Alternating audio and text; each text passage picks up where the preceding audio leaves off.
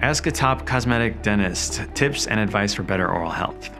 Ever wondered the best way to a healthier, brighter smile? How do I prevent cavities? Should I brush first or floss? We'll cover all that and more. Dr. Gurgis here with Definitive Dental, known for dentistry done right. You've done your best job at taking care of your teeth, but still get cavities. What is it you should really be doing between visits? First thing that needs to be mentioned here is the importance of your 6-month checkups in professional cleaning.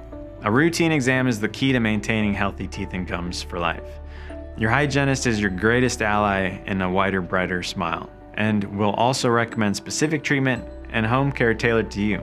Healthy teeth will only be possible with good oral hygiene and dietary habits. Poor, irregular, infrequent brushing will also leave teeth looking dull and yellow. The number one home care tip for healthier, whiter teeth is to invest in an electric brush. Sonicare and Oral-B are the recommended brands and range from $40 to $300. Look to spend around $80 to $120 to get a good brush with a 30-second interval timer.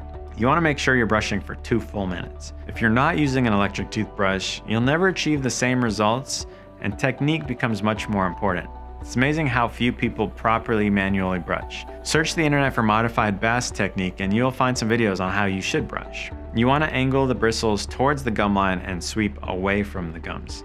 Same thing on the tongue or roof of the mouth side. Regardless of which type of brush you use, I recommend a soft bristle brush and brushing twice a day for 2 minutes. This, along with flossing daily, is the foundation for a healthy mouth. The other important aspect is avoiding a diet high in sugar.